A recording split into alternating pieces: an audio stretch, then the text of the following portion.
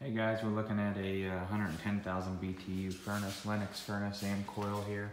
It's an 80%er. Flue pipe comes up out of the furnace over here to the flue that runs up through the wall. That's okay, it's fairly new. Our line set comes out of the front of the coil here, runs up into the ceiling, and then down the ceiling and right out the side of the building over here. And then you can see the rack mount right there on the ceiling for the air conditioner. Chances are we're probably gonna cut the rack off and set the air conditioner on the ground. Haven't gotten that far yet, but I'll put it in the notes. Here's the coil. So we got a 4-ton coil right here. And there's the model and serial number on the furnace. Looks like it's from 2007 or 2008. Not quite sure on that one. If we do replace the furnace, we are going to cut the return drop out here at the bottom of the return and run that down to the floor. Put a 5-inch media cabinet in for the new system.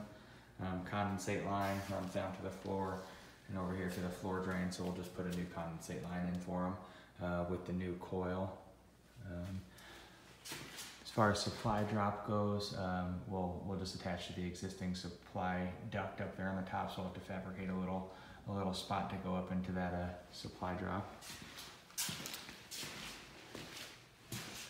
And that's pretty much it for the furnace and coil. Right around the corner here we do have the breaker box.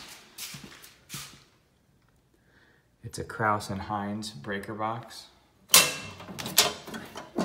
And inside of the breaker box here, we got our furnace is going to be this breaker, and that is a 15 amp breaker. And then our air conditioner is up here. That's a 50 amp breaker for the air conditioner.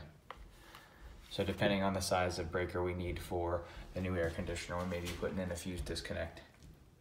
Again, down here in the basement, you have really easy access. There's a walkout here that goes to the outside, so you'll be able to bring the new equipment right down here through the outside of through the basement. All right, guys, we're at the matching condenser to that unit down there in the basement. This is a 4-ton AC disconnect boxes right here. We'll put a new disconnect and whip in with a fuse disconnect for them out here.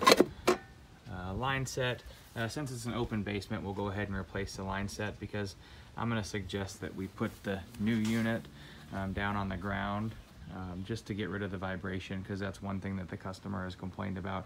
There's a lot of vibration in the house whenever this unit kicks on.